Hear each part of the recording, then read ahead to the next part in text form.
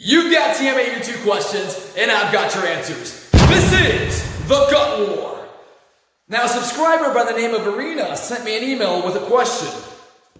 It reads, "Hi, my name is Arena, and I'm a TMAU sufferer from the United Kingdom." Hello, Arena from the United Kingdom. I like the United Kingdom. I went there. Y'all got a lot of beef with high choline and a lot of organ meat with high choline. It messed me up when I was there. You heard my airplane trip. Your videos you're posting on YouTube are incredible, and your energy is awesome. Thanks for all the tip and advices. I've decided to start my own gut war on Monday, and I had my first kefir yogurt, but it seems like it made my reactions worse. Would you mind telling me how your reactions were when you first started having kefir in the month and a half before your reactions went away? Did you get side effects from kefir in the diet like gassy stomach and so on? Thanks, Arena. I hope that's how you say your name, Arena. Thank you for emailing me. I personally did not have worse reactions when I started taking kefir, but there are reports of others who have had worse reactions when they started taking kefir. My gas, however, was worse, and my bathroom visits were stinkier. I drew a diagram explaining what could be happening in your body. Now, this is definitely what could be happening. There was a study conducted on mice on their TMA levels and lactobacillus, and they proved that lactobacillus will in fact drop TMA overload on mice. But what they also learned is lactobacillus, a large number of bacteria belonging to the order of methanobacterialis, have been found in the human gut. These archaea use methyl compounds such as TMA and TMAO as substrate. That means they consume them and they use them as nutrients and generate methane.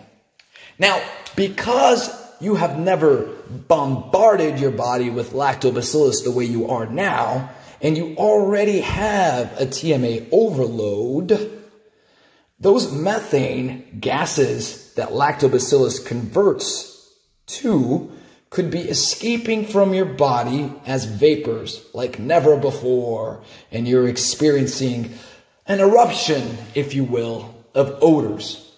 Now, reports from Discord indicate that some people with TMAU2 taking their kefir experience things worse at first and they get better. And that could be because of the TMA overload, the conversion of methane, the vapors leaving the body at first. And you also excrete TMA by going to the bathroom. And that could explain why I had, smellier excrement. Another report is that lactobacillus helps sleep. Something I experienced is deeper night's rests, more prolific dreams, etc. Also keep in mind that kefir is only 14 milligrams of choline per 100 grams of food. So it's most certainly not the choline inside of kefir that's causing the odor. Just a few things. When TMA is excreted when you go to the bathroom, that could mean that you'll have diarrhea. You could see more bathroom visits throughout your day. You'll have smellier bathroom visits. You'll have more gas because that TMA is very smelly. And you'll be faced with these type of symptoms.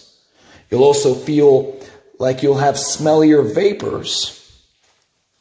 And reports from Discord indicate that homemade kefir, people who have TMAU2 are seeing less gas and smell versus store-bought kefir. I hope this answers your questions, Arena. I may not be a doctor. I may not be a scientist. But I am a personal trainer who gives a damn. All of this is just advice, but this is what I did to win the gut war.